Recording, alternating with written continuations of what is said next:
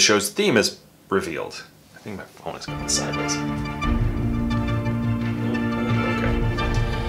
Okay.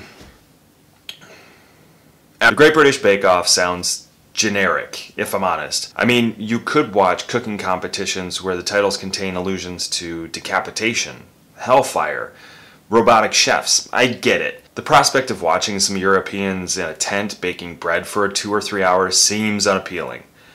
It's worth it though, and they do edit it pretty heavily if you're worried about time. It's not the high-octane balls-to-the-wall nonsense of those other shows, but it's a damn interesting show. The Great British Bake Off is a show about baking where 12 of the best European amateur bakers go into a tent to, well, bake. Each week, one participant is eliminated, and this continues until there are 3 bakers left, at which point one person will be named the grand champion.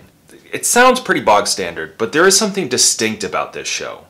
It's compassionate. The hosts, judges, cameras, and production all serve to show each baker, warts and all. We watch each participant complete the challenges given to them, for better or worse, and then we watch as the cast becomes smaller. Love Productions, the company responsible for the Great British Bake Off, recognizes that the bakers are what make the show great. They gather a cast each season that is diverse, interesting, and talented, and they treat that cast with respect. In return, the cast treats each other with respect. Participants often befriend each other as the show carries on. Now, at this point, I think I have to mention why this is so significant. A compassionate game, like the Great British Bake Off, is significant because we don't see compassion in other shows of its kind. Competitive cooking shows are usually about proving who's the best. The judges are cold and critical, and that's intentional, because competition is about determining a winner, and not about making friends. But to be honest, I don't care about how amazing Joe Super Chef is, or how terrible he thinks some chef's paella is. I don't want to see some loudmouth chef scream obscenities at people who are undertrained. I want to see Sue Perkins tell bakers who are having a rough go that everything's going to be fine. I'd rather watch Paul Hollywood explain, thoughtfully, how to improve someone's bake. I'd rather see Prue make at least 100 jokes about how much she enjoys the alcohol level in someone's bake. I don't give a shit about ego. At all. I want to see compassion. To me, compassion is beautiful, and we don't have enough of it in games or on TV. Let's talk about the format, because I think that's how the Great British Bake Off has remained so solid, even through staff changes. I think the format and the mechanics therein are where the humanity in this show resides. Here's a walkthrough of how each show goes. Now, I'm sorry, but I have to do this thing with some fairly technical description. I'll try to lighten it, but I fear your eyes may roll into the back of your head anyway. This is just the setup though, and I assure you it will get more cheery once we break through this stuff. Please stay with me.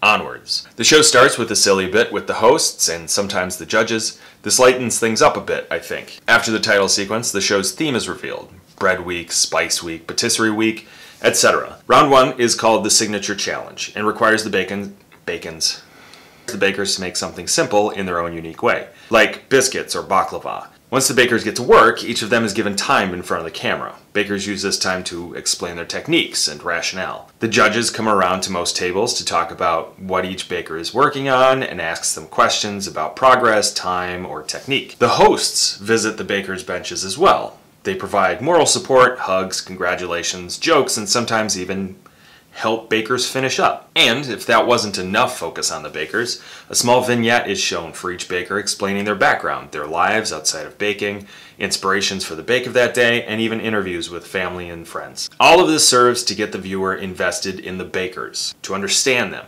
and maybe even to start to like them. After the bake is over, the judges walk to each table to critique the bakes. They provide advice on how the bake could be better and actually explain what went wrong if it's applicable. Judging in this round is more intimate and therefore less intimidating, so the bakers can be more candid and honest. Critiques can be harsh, but are never insulting and hardly ever subjective, because the judges are there to judge the bakes, but also to help the bakers become better at what they do. One of the hosts is usually there as well, to keep things light.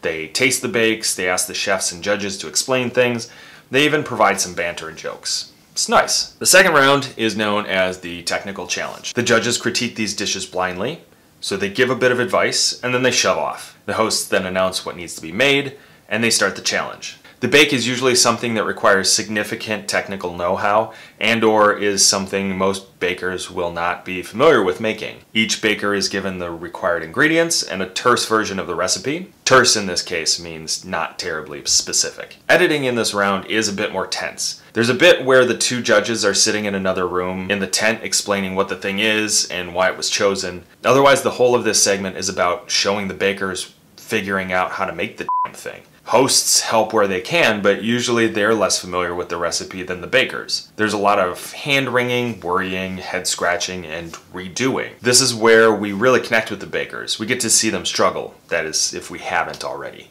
Once the challenge is over, each bake is put on the gingham altar for judging. The judges evaluate each individual bake based on what they expect from the recipe. Then they rank all the bakes from bottom to top. As they evaluate the bakes, and again, as they're presenting the ranked lists, the judges explain what went wrong and what didn't work. Winning the technical is kind of a big deal, and it's the first chance for the bakers to see how well the other bakers might be doing. The show breaks for a moment while the judges and hosts sit down in a private room to discuss how well each baker is doing. This gives us an insight into who might be leaving and who might get Star Baker at week's end. Oh yeah, someone is awarded the title of Star Baker, which basically means you killed it this weekend. Then, the final round.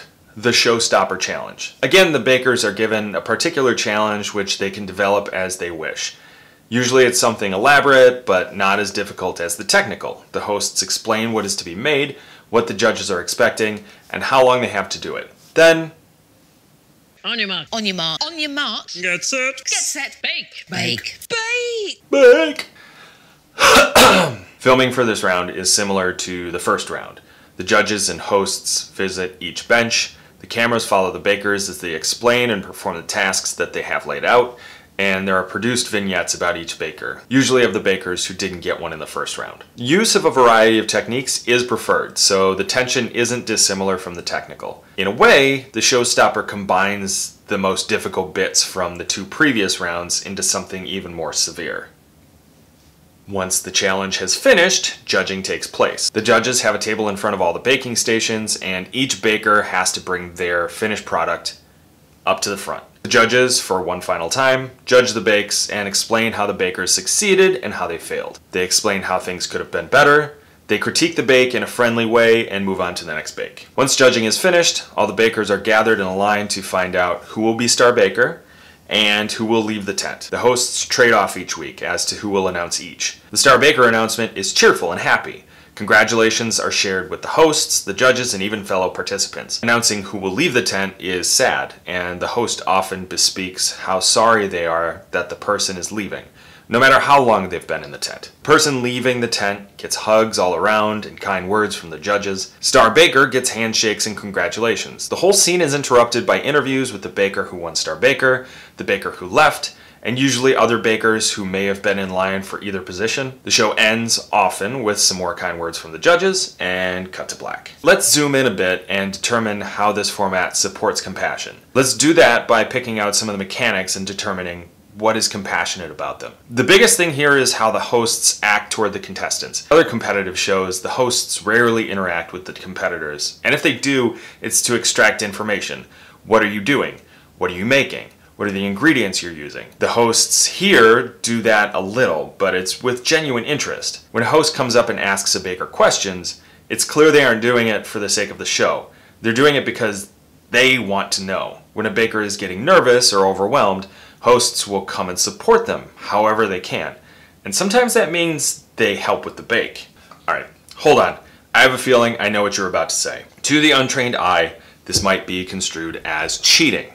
And maybe it is. But then again, maybe that's because we've been trained to think that any minor transgression is means for disqualification. That's pretty harsh, though. Of course, people who break the rules solely for an advantage should be reprimanded, but sometimes people break the rules for other reasons. And that brings me to the next mechanic. Fuzzy rules. Great British Bake Off has rules. I assume. But occasionally the hosts, the judges, and even the bakers will violate these rules without consequence. Bakers have helped other bakers in a pinch. Hosts have messed with bakers' workstations for the sake of comedy or just to taste what they're making.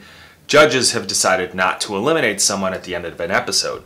Sometimes people fuck up, or extenuating circumstances occur and decisions have to be made.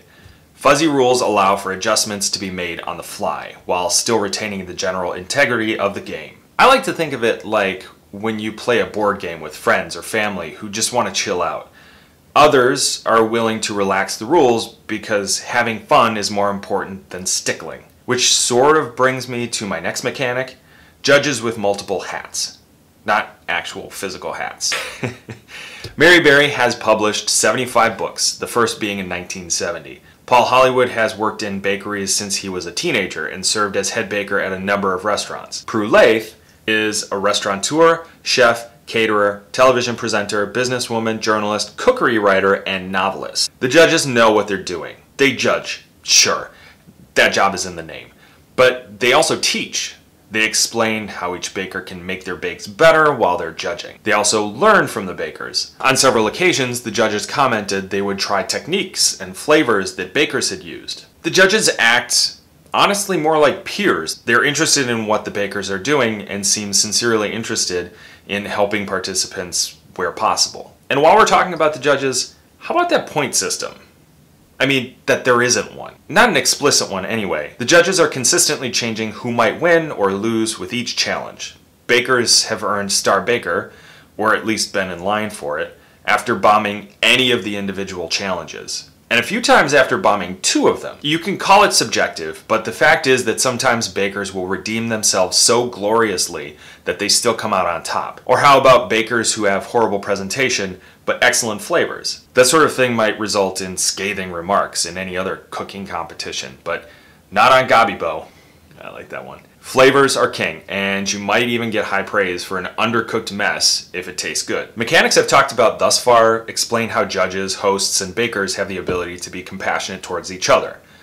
There's another mechanic to consider, the presentation. GBBO is edited such that the viewer, that's us, by the way, is a part of everyone's process. The vignettes show us how the bakers got invited to the tent and what their inspirations are. The interactions with hosts, judges, and camera show us not only what they're doing, but also how they're doing. We see all of their joy, their sadness, their disappointment, their vulnerability. By giving us full access to the individual, as opposed to, say, leaving all the talking to the judges or the hosts, as is often done in other cooking competitions, we get to experience the bakes in a way that we can empathize with. Earlier, I alluded to the fact that some of these things can be expressed when playing board games. Sometimes compassionate play mechanics are built into the rules. For example, how a game master functions in a D&D campaign. But often we employ house rules or exceptions because everyone around the table is human.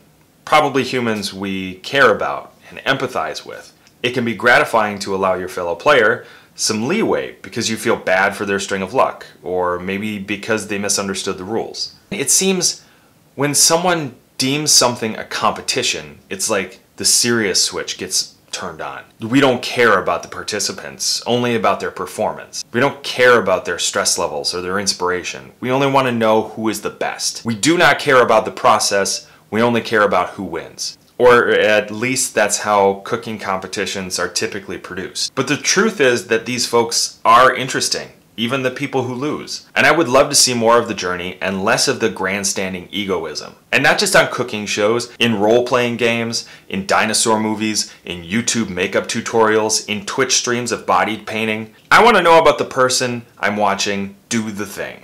Whatever that thing is. In one of the final episodes of the travel/food show, Parts Unknown, Anthony Bourdain tools around Hong Kong with the cinematographer of his favorite films, Chris Doyle. When asked about what he looks at when filming, Doyle explains he looks at the people. And then bang, bang. We're doing something which all of those energies focus in a way that somehow connects with other people. Hello, what do you want in life? And that's it. When we get into the minds and hearts of others, we can see what's interesting about them. As creative people, we just need to consider how we present the humans/characters that we're focused on. A lot of the mechanics I've discussed in this session are about showcasing humanity. It can be a little too easy to erase humanity for the sake of making something cool or appeasing a mainstream audience, whatever the that is. But when we see humans being kind to other humans, or humans being vulnerable around one another, it's easier to understand others in our own day-to-day lives.